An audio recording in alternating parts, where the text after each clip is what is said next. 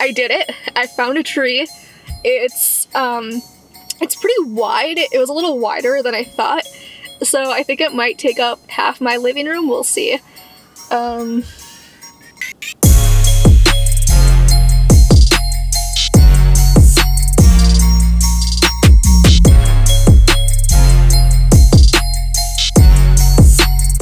Hi, I'm Jamie. I live in Seattle and I take my two dogs, Ember and Ash, on weekly adventures in the mountains. I hike, camp, and road trip only to places where I can bring my two favorite travel buddies. This adventure had me on the hunt for a Christmas tree within the Mount Baker National Forest. Winter conditions made this more challenging, as I ended up driving around snowy forest roads in search of the perfect tree.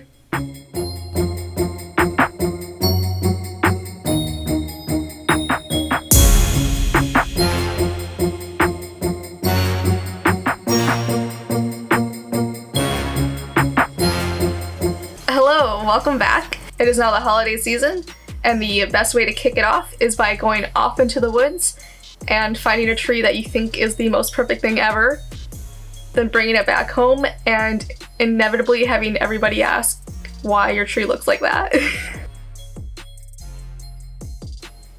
National forests have this program where you can pay about $5 to $10 and you can chop down a tree within a certain area of that national forest and under certain conditions. I ended up going the day before Thanksgiving just to get ahead of the crowds, especially since this year is very snowy and I knew there was going to be a lot less that was accessible to find a tree. I figured out this trick of figuring out what the perfect height for a tree would be that would fit inside my living room. I just held up my axe above my head and I realized that was short of the ceiling. So when I found a tree that was the perfect height, I was ecstatic. And I was so excited that I didn't think to look around the full thing.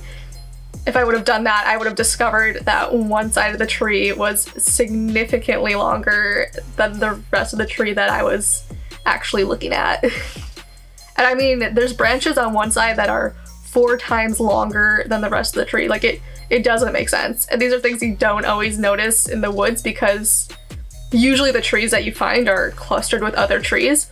So I've learned to embrace the curves of my tree and I found a perfect way to prop it up in the corner of my living room. I have enough lights and decorations for the tree I thought I was cutting down. So I had to get a little creative with how I spread out the lights and those ornaments. But I think I did pretty well. And considering no one's going to be coming to my house anyway since, you know, the pandemic, I think we're good.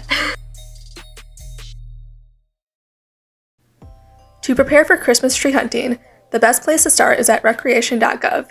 It shows you what forests have permits, how much they cost, what rules are in place, and how to get the permits. Permits can be bought directly from the website. However, they need to be printed off and on you as you get a tree. I didn't have that option, so I picked mine up at the ranger station that is in the flagship REI store in downtown Seattle. That REI only sells permits for Mount Baker Snoqualmie National Forest and cost $10 each. They also have copies of the rules and maps you can take. These maps are also available to download online. The next step was deciding what area to focus my tree hunting on. I used the maps available on recreation.gov and looked up hikes in those areas on alltrails.com. I used recent trip reports to see what the road and trail conditions were like.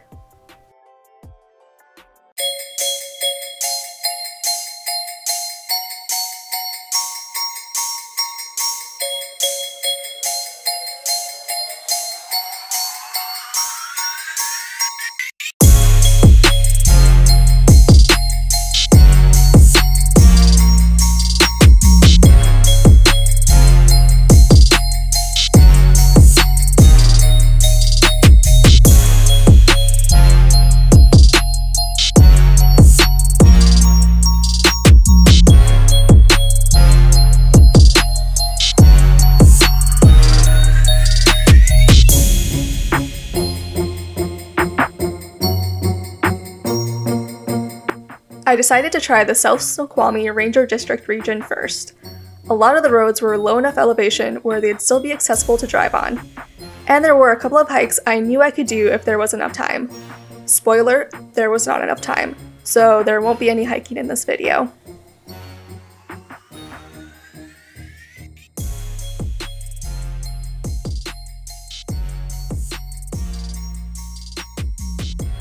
After getting into the area, it took me nearly 2 hours of searching around the forest roads to find the tree I'd eventually choose and chop down.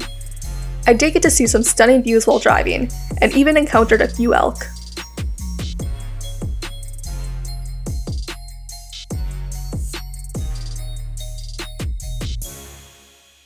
Fortunately, I have a vehicle that is good for driving in some snow.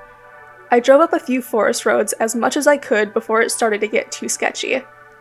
I found one road that had several prospective trees, but I continued further and eventually I had gotten far enough to find a tree that had the perfect height and was more full than the others I had eyed up earlier.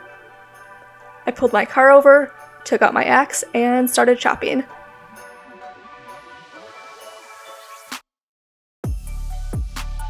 The trunk was pretty narrow, so it didn't take too long before I was able to push it over. I did it! It's cut! Shit. Now I have to get it on the car.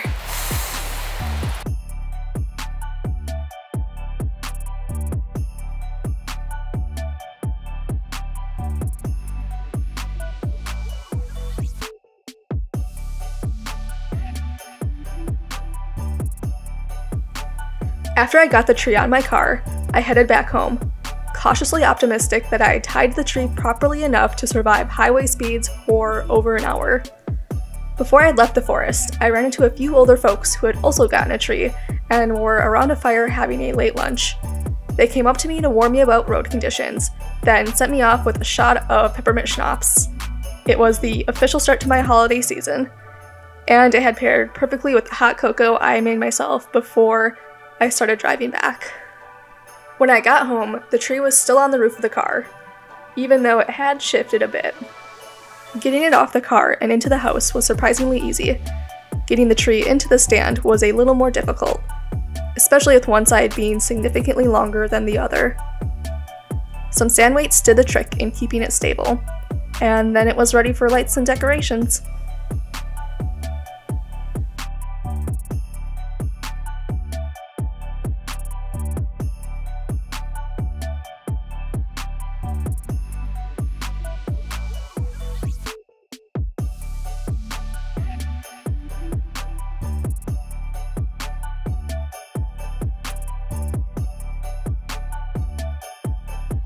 Overall, I'm still proud of it and I'm going to bask in its warm, Christmassy glow for the rest of the year.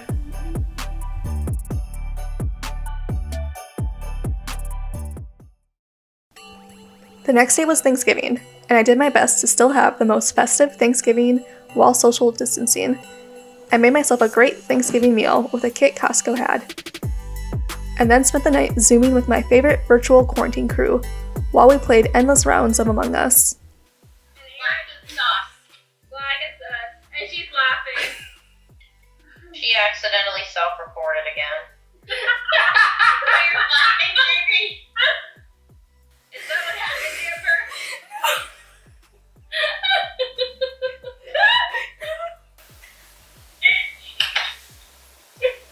There's certain tasks you can't fake, and medbay is one of them. I finished it! She's an imposter every freaking time. You didn't even let me try, man. My family had Thanksgiving that weekend, so I FaceTimed with them then.